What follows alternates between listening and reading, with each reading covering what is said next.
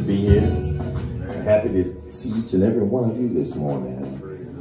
We are truly honored and privileged to have a very knowledgeable person as it regards history in general, and especially Black history, Brother Lawrence Hamilton.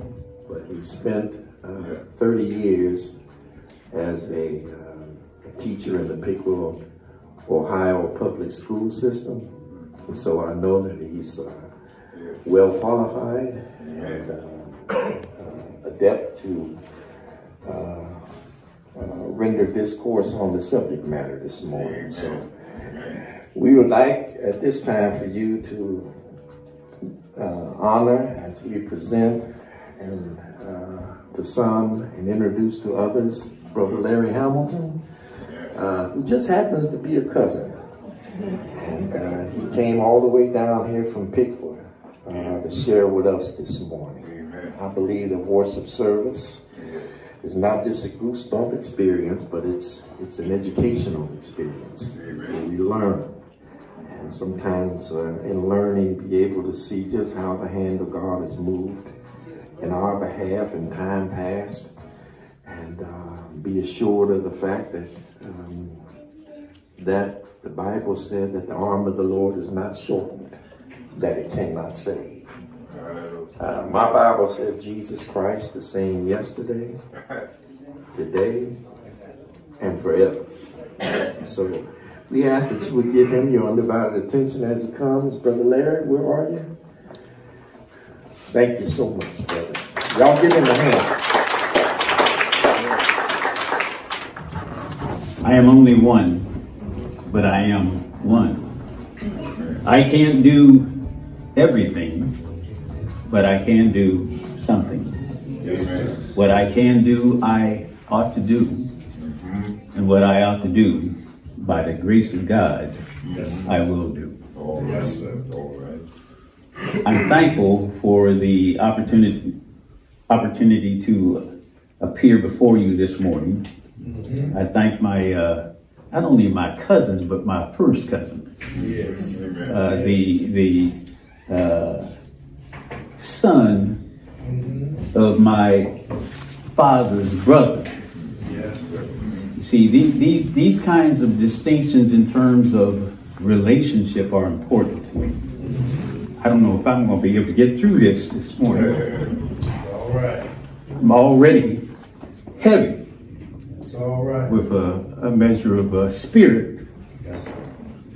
And I just thank Chris for allowing me to come and share with you.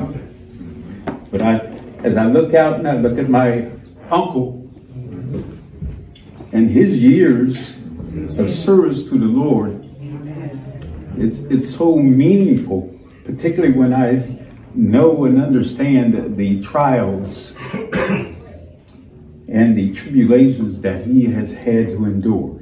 Yes, sir. I thank you for your service to the Lord. Amen. Chris, thank you. Oh, thank you. I appreciate you. Thank you. I've been known to say when I come on visits that that's somebody's preacher right there. Amen. Yeah. So Amen. I'm not going to try to belabor this, but I feel good this morning. That's all right. Good. So I particularly want to share with some of you who may not be aware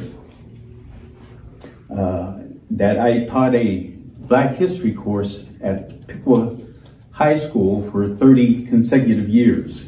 Now that doesn't maybe impress the minds of many, but Pickle is about like Loveland, even more so perhaps. It's about 95%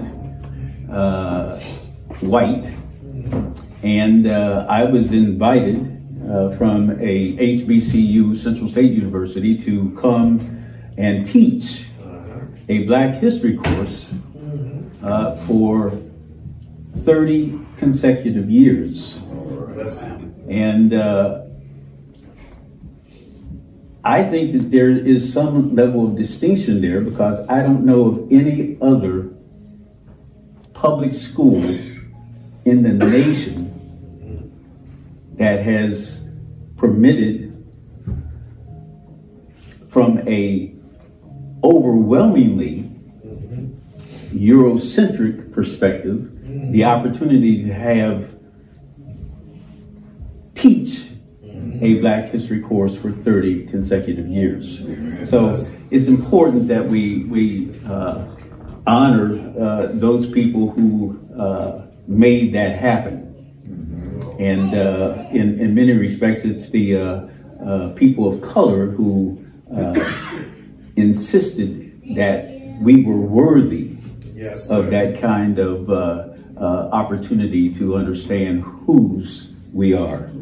I'm not going to try to move too long, but I do want to, address some of these issues and areas of my concern. I do want to also point out to you the symbolism associated with what you see on the screen here.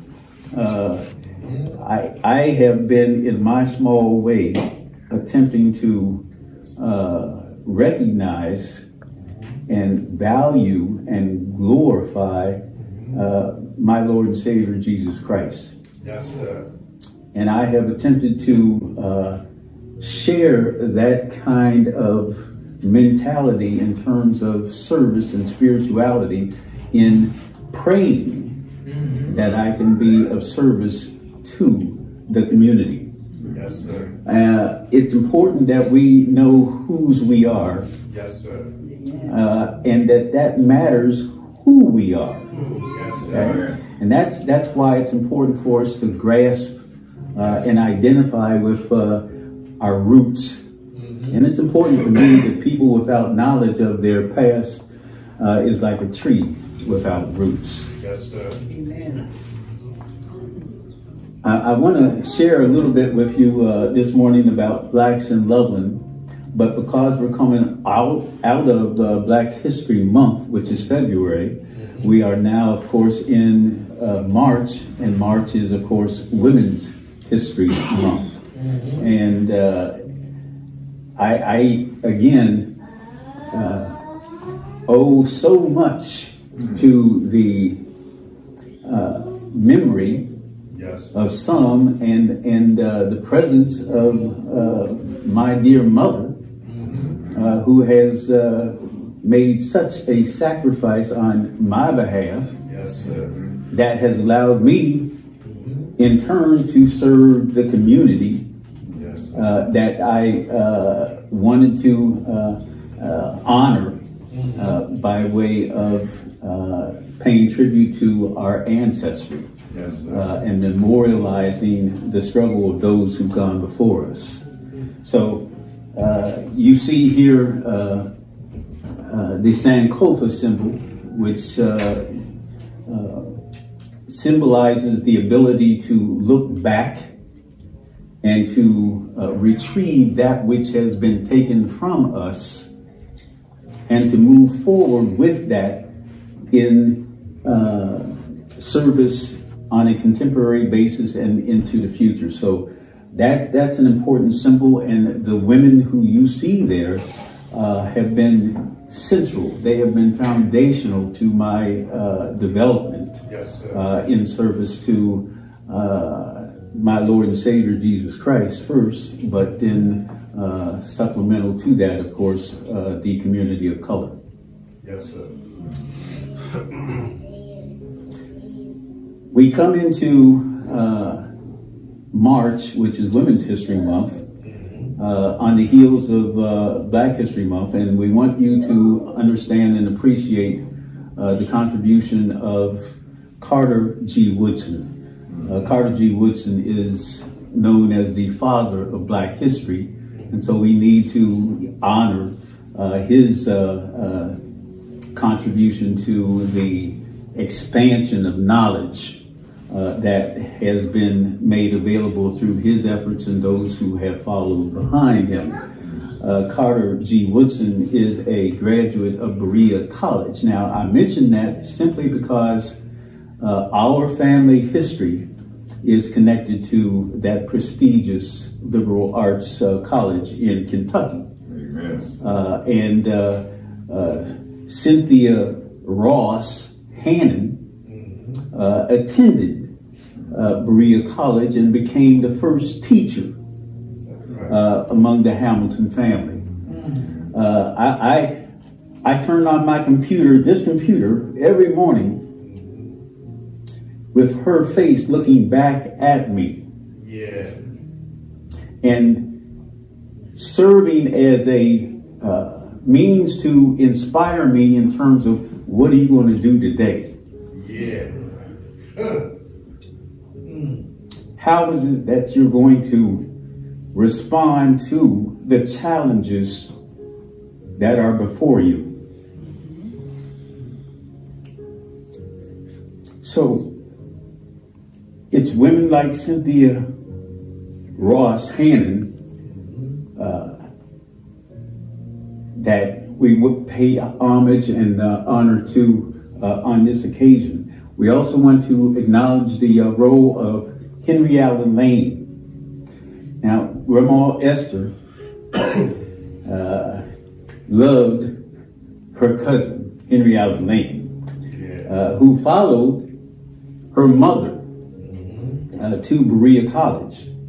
So our family group is very much associated with and tied to Berea College. And if you're ever heading south and you come on that exit, take the time to stop and just drive through the campus area and get a feel for the spirit on the part of those who had gone before us and who have sacrificed on our behalf in that struggle for freedom.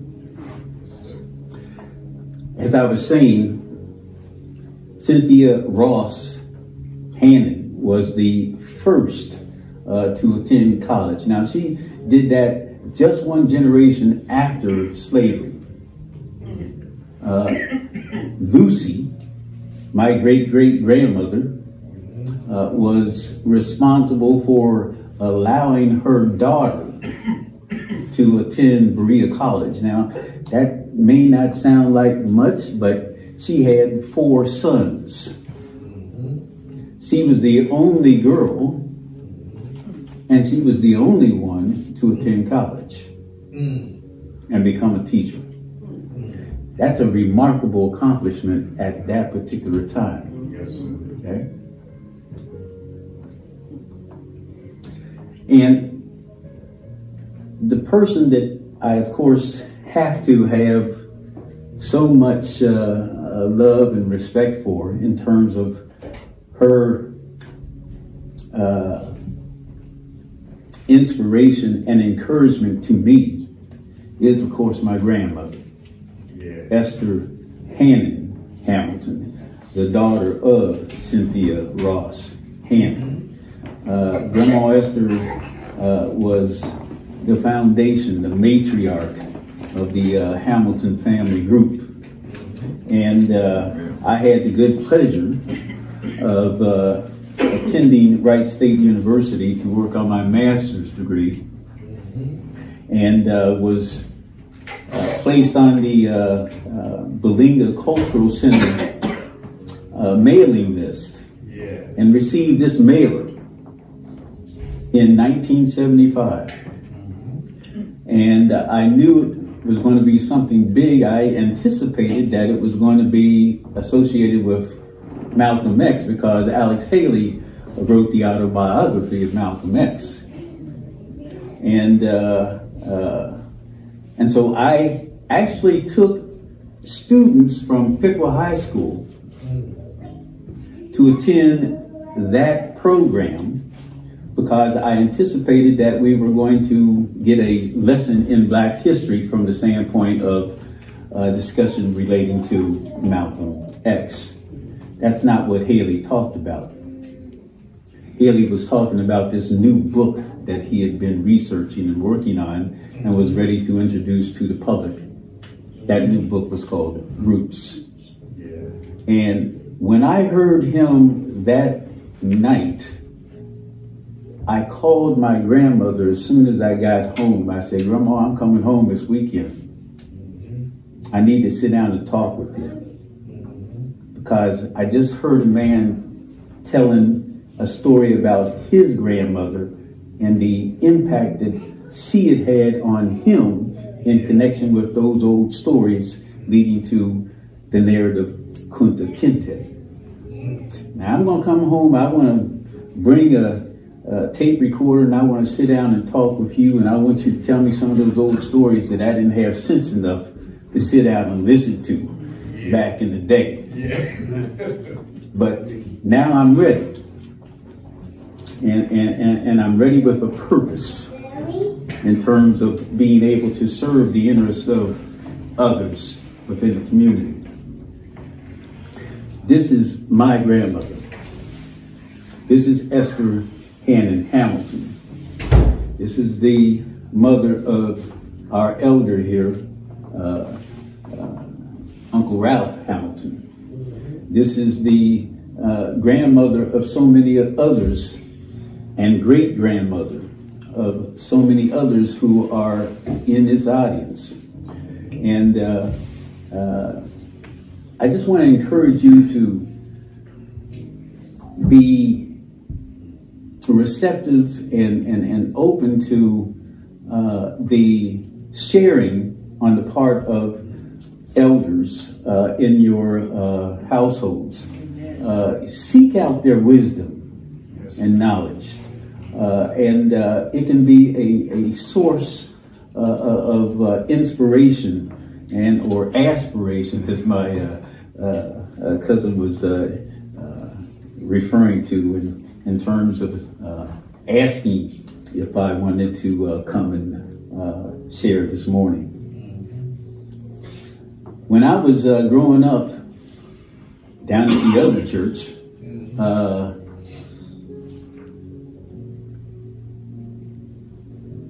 I would go to Sunday school with my grandmother. And occasionally she would encourage some of the grandkids to come and go with her to these various locations that were part of the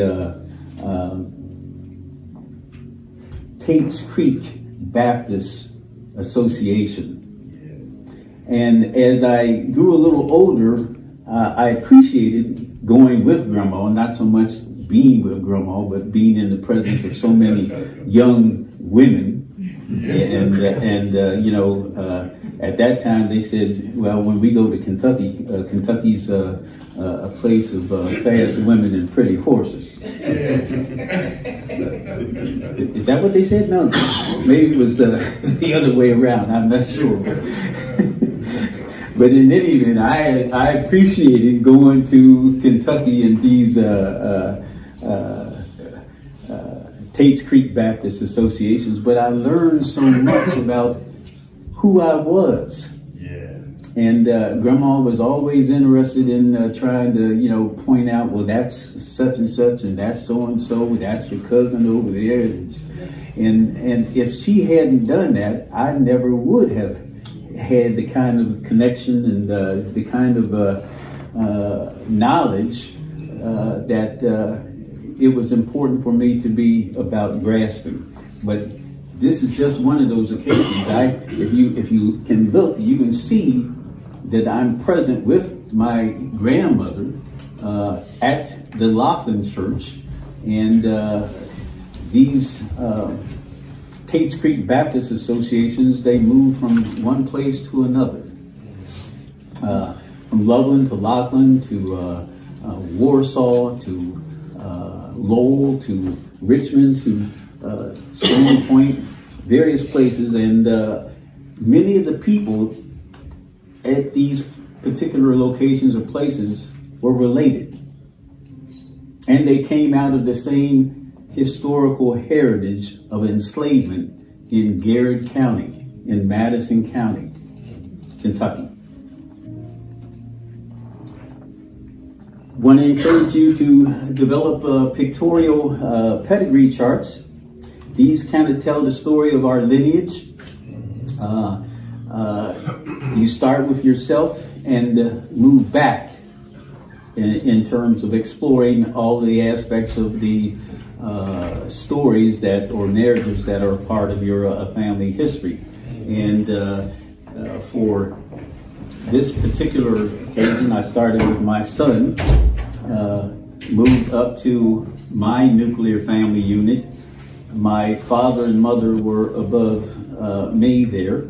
Above my father is his mother, Esther Hannon Hamilton. And interestingly enough, this is one of the important reasons why Loveland is so important to me, and First Missionary Baptist and the Loveland Predestinarian Baptist churches, all family gathered within these spiritual places of worship. Okay, so for my mother, if you went across, you can see her father, and that's Matthew Green, who was a member of First Missionary Baptist. You can see his mother, Mary Benton Green, and his father, Willie Roy Green. And if you move down below Matt Green, you can see Fannie Mae O'Reilly Green, who is my mother's mother. Now, most of you remember, Uncle Matt, as some of you would say, or as having another wife.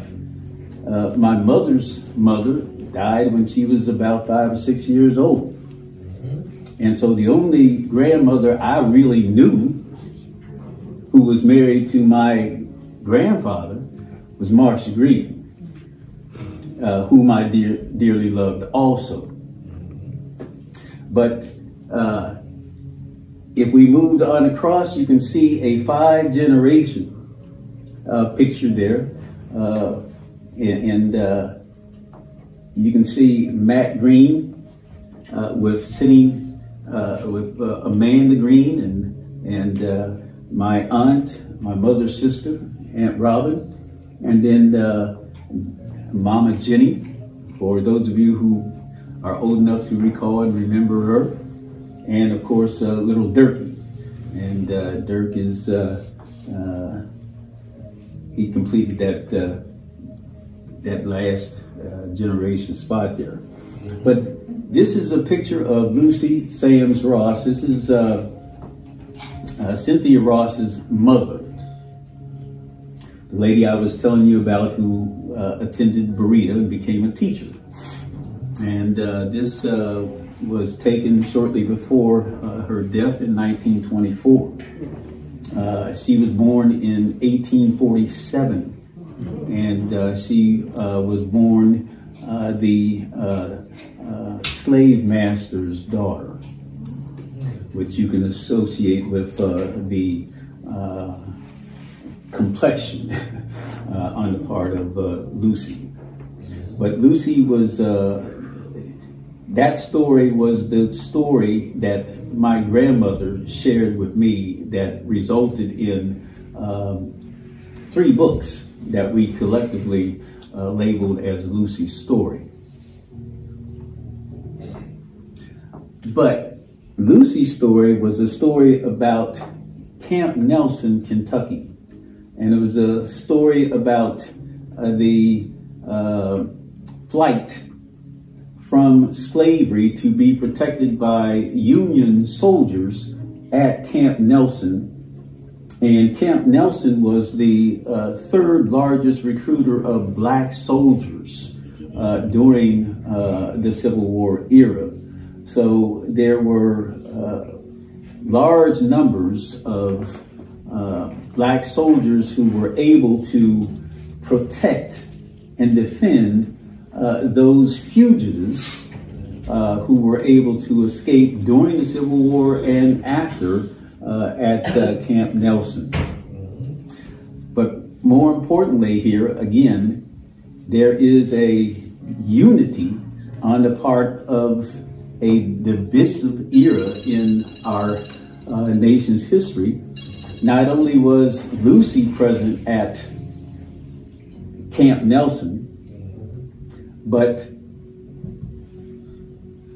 my mother's family members were also present at Camp Nelson. Okay? So Lucy was escaping to be protected, and those who were her protector were my mother's family members, and in this case it's Brian Green, who was one of the early recruits at Camp Nelson. So Lucy's story is a story about division, but it's also a story about people coming together. We have a lot of division in our society and culture today, but there are opportunities for us to heal, to reconcile, to reckon. And so we have to be about that kind of business in moving forward. But right after the Civil War, there was division in the ranks of the African Predestinarian Baptist Church in Richmond. And that division led to a preacher by the name of Leroy Estelle breaking ranks in Richmond, Kentucky, and moving to Ohio. I apologize, there's so much verbiage there, you can't read that, but that's an article about the schism that had resulted in Richmond in the late 1870s, and resulted in Leroy Estelle coming, it says, to Ohio, and guess where he came to?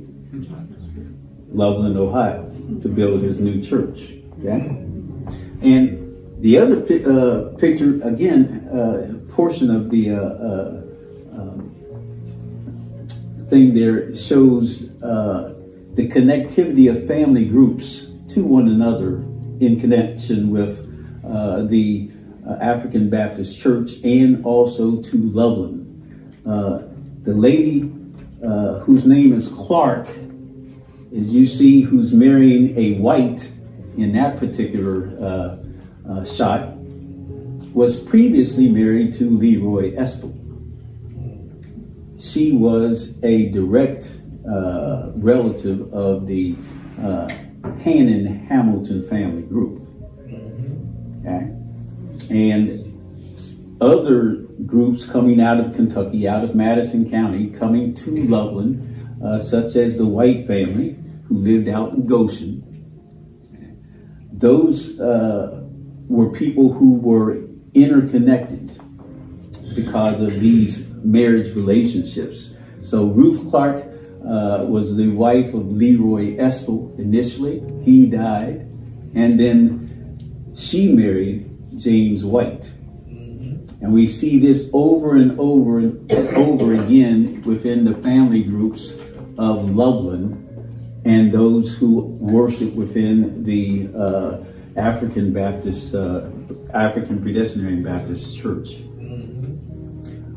We see this also in terms of when others came with Leroy and their former masters, which was the case in coming to Loveland. They followed behind many of their masters in seeking work as domestics in Loveland.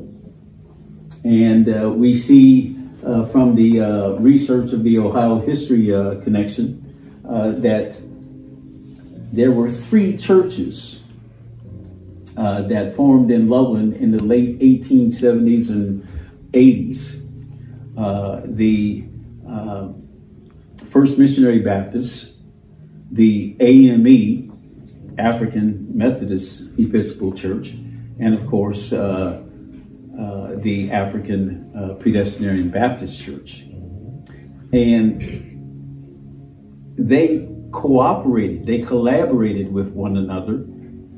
They didn't have a church building for each one of them, and so they shared a building.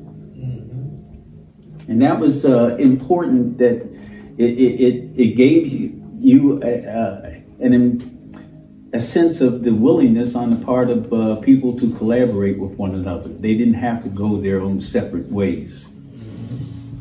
And they had a place of worship right down the street here. If you went right down the street to Hill Street, the corner of Main and Hill, that was the place where each one of those church denominations held their worship services. Want to share with you the fact that, the many different groups in Loveland were all tied together. And in this case, we see the Ballou Broaddus family also coming out of the same area, Madison and Garrett County, Kentucky, that our family group had come out of. And it's important to recognize just how close and how much they shared historical heritage that we mutually should claim. And it's important that the Ballous, I know that the Clarks marry into the Ballou family. I know right now that the Hamilton-Hannon connection is in Richmond, Kentucky, and that they are very much a part of a Ballou connection right now. So it's important that we recognize that this kind of relationship has been there from the very beginning. Here's a picture of John Hamilton, and I think John Hamilton looks very much like the pastor of this church, Reverend Chris Hamilton, but Brother John Hamilton, when he came to this area in the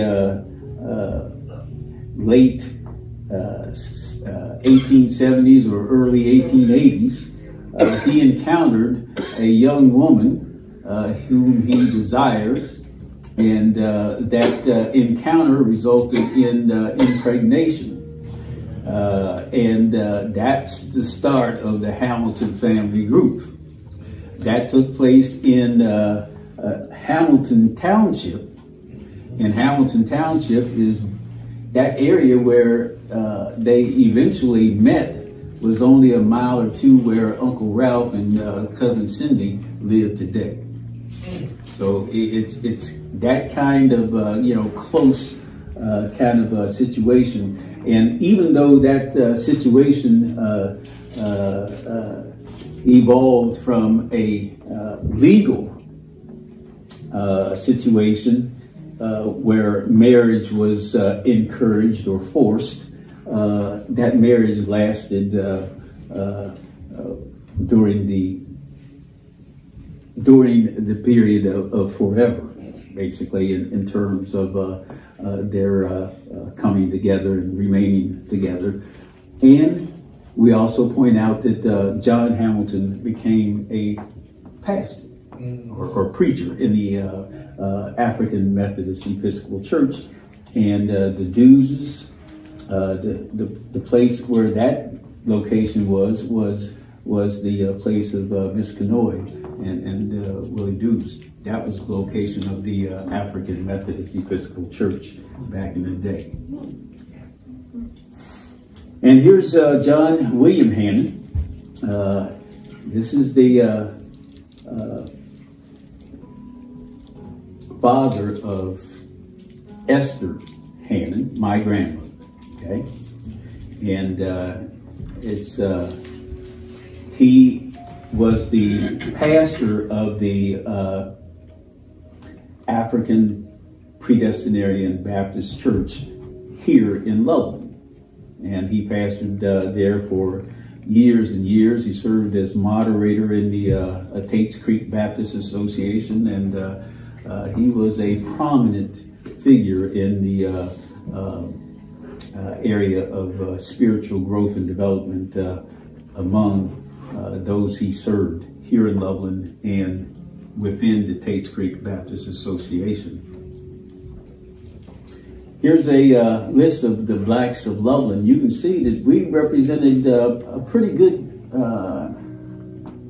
percentage of people in 1890. Loveland had a population of just about 732 people in the 1890 census, and there was a pretty good percentage of Blacks who were in Loveland at that time. Again, most of them were serving, especially the women were serving as domestics, but Loveland was a place where they had an opportunity to come, to migrate to, and to have a chance to receive gainful employment. Here's an opportunity for us to get a grasp of the historical heritage of the African Presbyterian Baptist Church. The occasion was the 100th anniversary in 1973, and they pointed out all of the people who were prominent in the history of the church. And at that time, the two leading members of the congregation were Miss Mary B. Smith, who lived down on Center Street, right across the street from my father and our household. And of course, his mother, Sister Esther Hamilton. And they were the oldest members of the church at that particular time. And they were the real stewards or trustees that took a leadership role in spiritual affairs as well. Here's a picture of Miss Mary B. Smith and also my grandmother with their children. And again, they come out of the same place. They come out of Madison County. Miss Mary B. comes out of Kirksville. And Kirksville is right across into Garrett County. So right there in that area, both the Hannon Clark group and also the Smith group comes from that particular area. There's an article from the Loveland Herald. It might sound a little condescending, patronizing, but it is what it is in terms of how they refer to people of color, particularly people who they felt endeared to. So this tells a little bit about the level of service to the community of Loveland as a domestic that Miss Mary B's grandmother had served in the city of Loveland. Mary B. Smith, because of the service that her grandmother had rendered to the Bishop and Coleman family, was enabled to attend Wilberforce University. And Mary B. Smith was very learned, very knowledgeable. And as a result, she was able to take a leadership role in researching and leaving this legacy recorded in connection with the Presbyterian Baptist Church. So you see all of the prominent names that are listed here in connection with the Cobbs, the Bellews, the Rosses, the Hannons, And she records this information in terms of their having come to Loveland in the late 1880s and 1890, building that church at the lower end of Chestnut Street. So she was extremely knowledgeable. Fortunately, we know a little bit about the Hamiltons and their connection to the lineage associated with the Merritt family group. Fortunately, we had a picture in the photo album that Grandma left to, I think, Aunt Ann, and it was cited Uncle Charlie Merritt, Reverend Merritt of the Loveland Church. Well, we've come to find out, of course, that doing further research, using census records, we're able to find out where Charlie had come from, and we're able to find out that he had a connection to John Merritt. And again, Garrett County is the place of origin on the part of most of the Hannon, Clark, and Merritt family groups. So you see Charles way down there on the, he's 4 years old in 1870. And if you look up at Betty, Betty is the mother of John Hannon, whom we alluded to a little bit earlier. So we know that this is the right family, and this is our connection to that Hannon group. Here's how that kind of materializes. We see the name Merritt, but as we look at the death certificate, if you look further down, you can see the parents of Martin Merritt, who is a brother of Charlie and Betty. And you can see the name of the father, John Merritt. The name of the mother is listed as Lizzie Royston. Okay. Now, if we go to another death certificate, that of Betty, and we look, the same father is listed, John Merritt, but the maiden name of the mother is different. It has a Merritt name.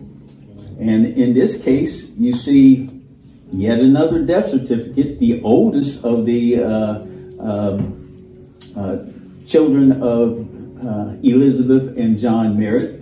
And in this case, the mother's name is listed as Clark. So it's Clark, it's Royston, and it's Merritt. All of those are connected, and you understand by looking at this probate record how that came about. John Clark was the slave master, and he and his wife Dicey were having problems. It was Dicey who had probably brought Elizabeth into that marriage relationship. And then when they were encountering some legal problems, the result was that the slaves were placed under the authority of a neighbor. That neighbor was a Royston. Okay, so that's how the Roystons, and later on, the Roystons sold slaves to the Merritts, and that's how these three surnames had come about. Here's a bill of sale of slaves that indicates that last transition to from Clark to Merritt. It was M-A-R-E-T, but it became M-E-R-R-I-T-T. And of course, Elizabeth is that wife of John Merritt and the mother of our Betty Hannon.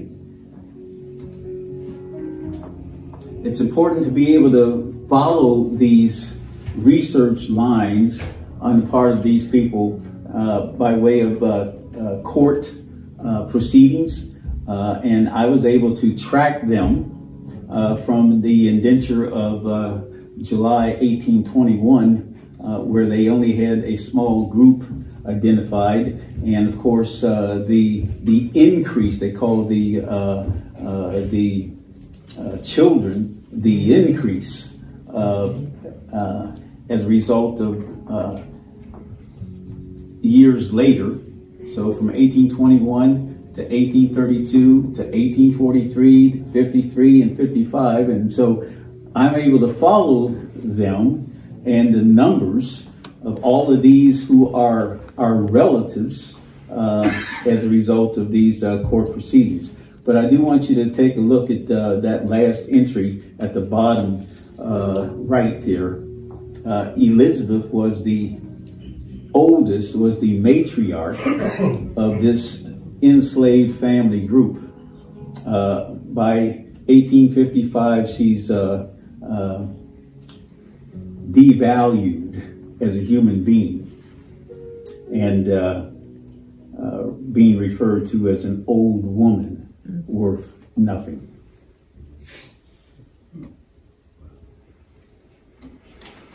So it's important to be able to, follow these church records and identify the people. Our grandmother Esther is in this with Grandpa Albie, one of the few pictures where they're together. And my father and some of my aunts and uncles are also seated in front here. And these people at the Predestinarian Baptist Church were able to observe or record a lot of their records as a result of what they had learned from their masters.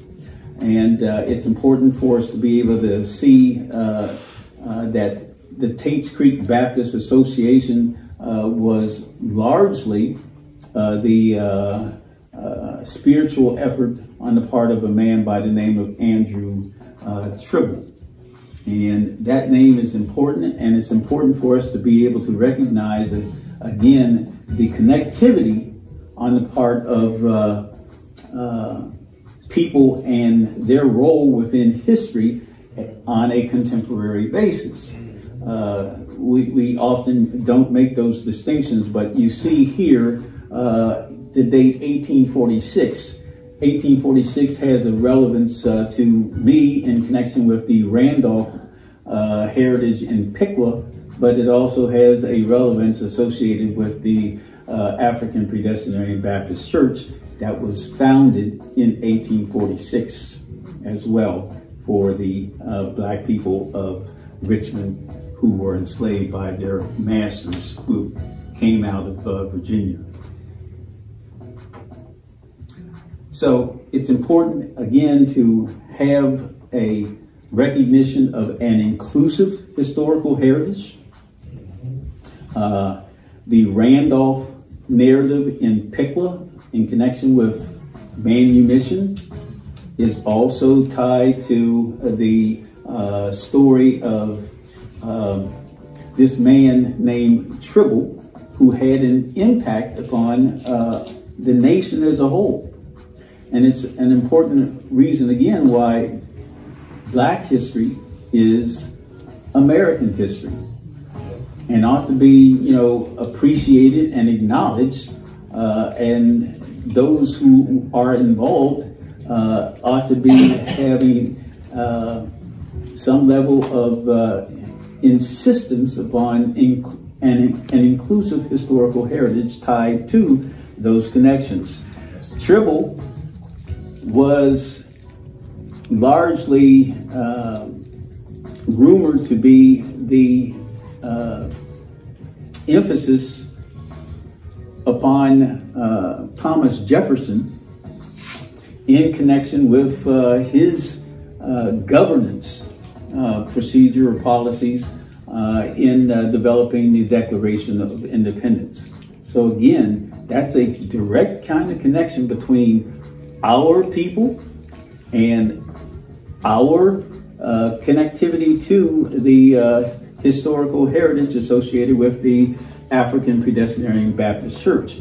Tribble counseled Jefferson, and Jefferson was cognizant of the one man, one vote kind of situation that was afforded to those who worship within the Baptist Church. At that time, if you were a member and accepted Jesus Christ as Lord and Savior, then you had the right to cast a ballot and vote in church affairs. That was something that he had shared with Jefferson, and that Jefferson acknowledged was an important part or role in the incorporation of that concept in the founding of the United States. We're getting to the end here, but I wanted to make sure that the other part of my family group here, the Green family, was also acknowledged. This is one of these unbelievable stories to me, and most of us in Loveland are aware, particularly those of us who have a little age, we're aware of who Mary B. Smith was, but we aren't familiar with this Mary Smith. This Mary Smith was someone that is being written to from somebody in Xenia. And this particular person in Xenia is a man by the name of Shelton O'Rear. And Shelton O'Rear is sending this postcard to his niece in Loveland. The date is 1912, and Shelton is saying, "Hey, I'm dying," basically, and I just want to, let you know the circumstances that are associated with my failing health, and I want you to take care of some things that are important for me to share with you. So, who is that Mary Smith? Well, that Mary Smith was married to Patrick Smith. Patrick Smith married this Mary O'Rear. They came to Loveland in the late 1870s. They bought the house that Uncle Allie and Aunt Nancy lived in at the corner of Hill and Main. That same house was later purchased by Bill Cobb. These people were early.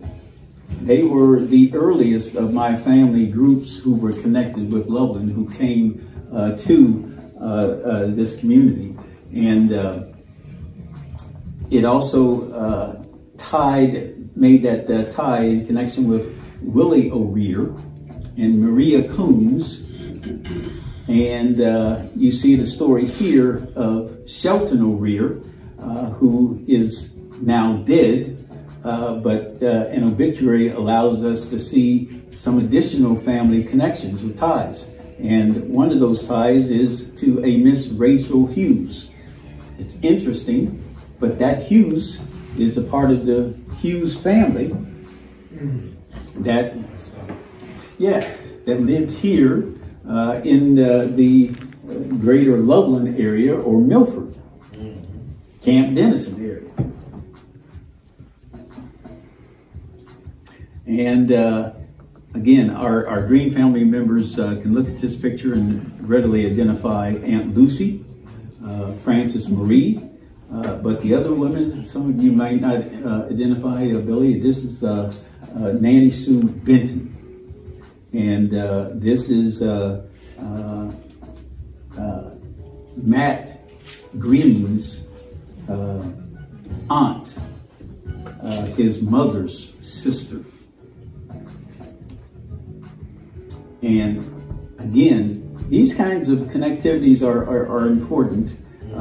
This is a segregated social column in the Xenia newspaper. The date is February 22nd, 1924.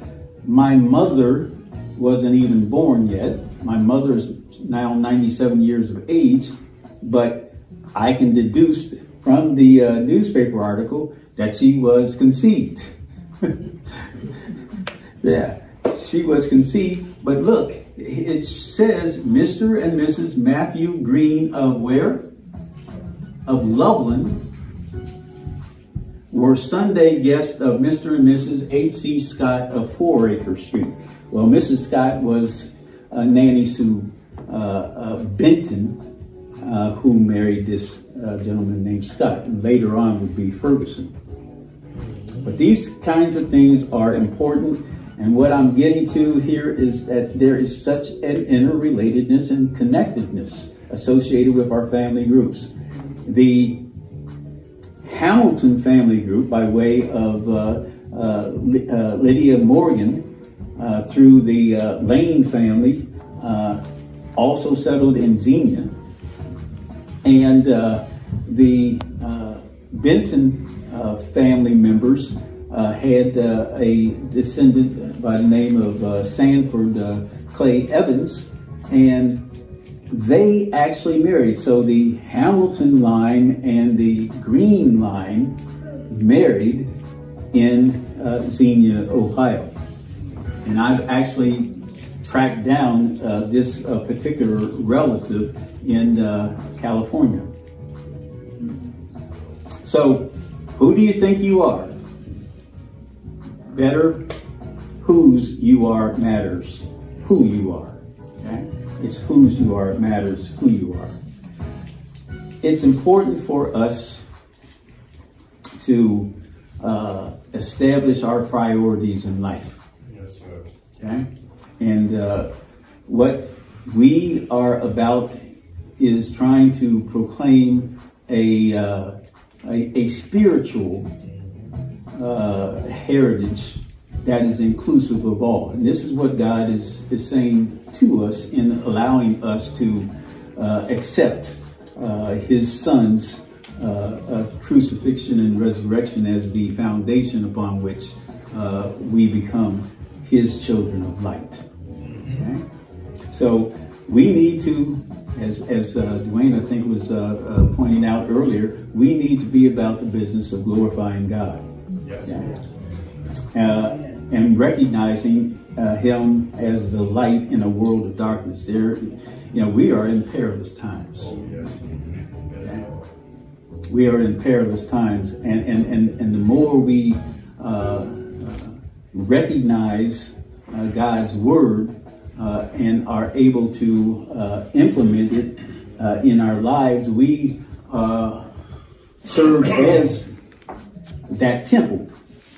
And the more we are able to glorify him, our testimony perhaps is able to lead others to Christ in these dark and perilous times. But it's also important to me to memorialize the struggle for freedom by way of the wisdom of the ancestors. And I know that that's something that most people are indifferent to, unfortunately. But it's my purpose for being. I know that it's why I am who I am, or whose I am, in terms of understanding who I am. That matters to me. I shared with you from the get-go, I am only one, but I am one. Okay? It doesn't matter to me that a lot of people are indifferent or can't get into what it is that God has gifted me with in terms of my ability to share with others. I would love it if people were receptive to my call upon my life in terms of my service to the community of color. That ain't happening. But hey, lots of people rejected my Lord and Savior Jesus Christ. And later came to a recognition that there was something more substantial, more important in terms of who they would become in terms of their opportunities for eternal salvation. So these things are important. I'm going to stop there, but it's important for you to recognize that there are opportunities for us to move forward. You know what? I would be disobedient if I stopped there, because I've got more. I can look and see that others may wish that I would stop, but that's not going to happen, because I've got a responsibility, and God is telling me it's not about their acceptance of you. It's about what it is that I've given you a commitment to perform. So bear with me. We're going to do this. This is what I have long been associated with in terms of trying to perform a service to this community. I know that there's a level of divisiveness. I know that we see this in the politics of the state of Ohio. We see it in the CRT kinds of messaging. But we need to be about trying to offer solutions that reconcile and heal the divisions within our midst. I believe God has given me something to at least begin that process and create a dialogue upon which we can move forward together. And the Loveland Initiative is one of those things. The Family Institute, especially in connection with the opportunity to link family groups that were separated by way of the enslavement narrative, by way of a biological recognition that we could literally be related, might be a means by which we can come together. Might be a means by which we can, offer hope for a reckoning, a reconciliation. And that Family Institute is what I envision being located right here at the end of Chestnut Street. But that only happens when people have a level of worth associated with their, lives, and valuing their ancestors and the struggle for freedom that they endured on their behalf. So these are things that we have to recognize. They talk about their ancestors. It's time for us to start talking about our heritage and our inclusion within that historical narrative. Last thing here, we're now focused so much on the war, the international war in Europe and Ukraine. If we understand our DNA and the role of DNA, this might allow us to have a recognition of how it is that we are more sensitive and empathetic to people's plight and their struggles for freedom elsewhere. This is my heritage. My DNA says that, hey, while I recognize that I'm West African overwhelmingly, there's just a part of my DNA, if you look, that says, hey, your lineage is also associated with Ashkenazi Jews.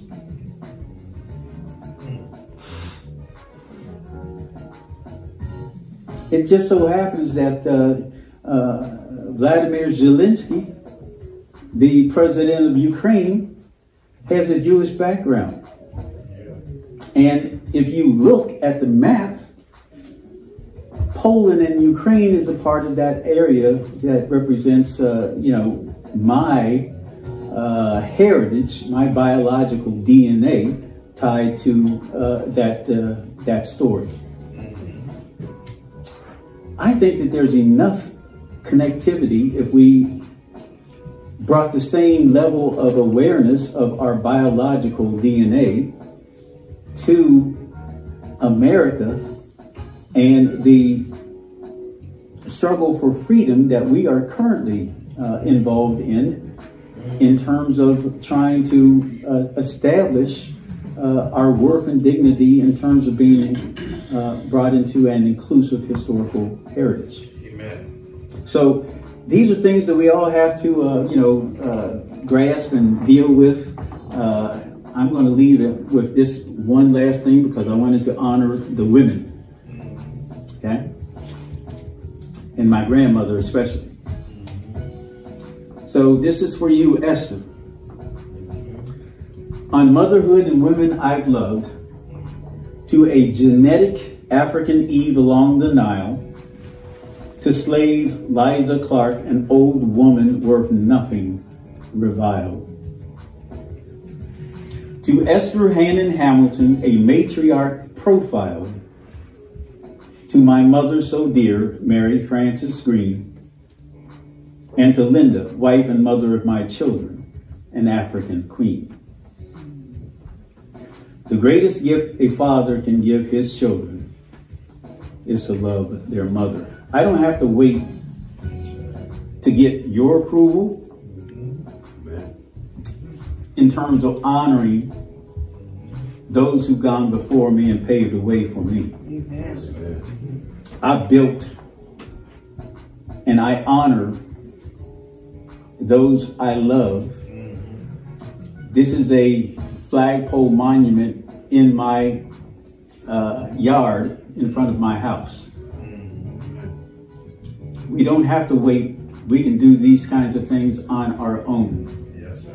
If we want to reflect that kind of love for those who've gone before us. Amen. And who are worthy of being memorialized. Thank you very much. That's so good.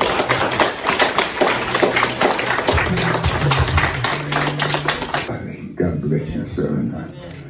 I had a great time. Thank you.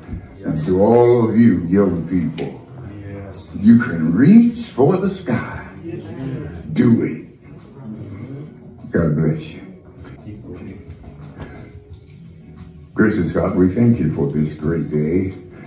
We ask you, if you will, to please enable us to follow through and to realize that we can reach for the sky.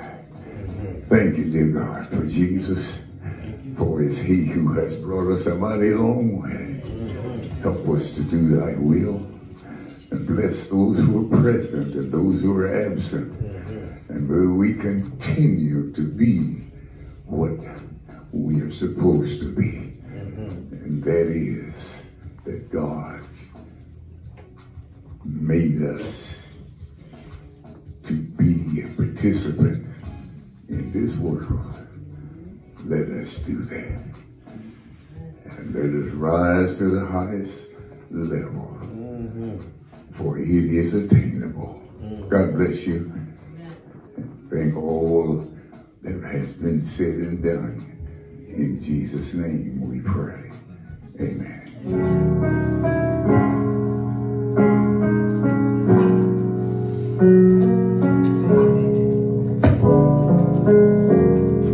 Lift every voice and sing till earth and heaven ring with the harmonies of liberty. Let our rejoicing rise high as the listening skies. Let it resound loud as the see.